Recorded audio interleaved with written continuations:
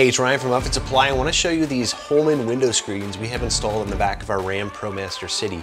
These are a steel 7-gauge wire window screen that are going to protect the glass and the valuables inside the back of your fan. Now, glass in the back is a great feature, especially if you have a window in your partition and you can see out when you're trying to back the van up.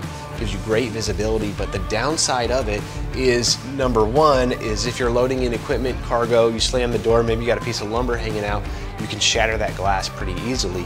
The other thing is it just becomes something for people to look through and potentially see what you got going on in the back of the van. So these are a nice enhancement to add to really any cargo van because it's going to protect the glass and protect the valuables inside the back of the van. Now the installation of this is pretty simple.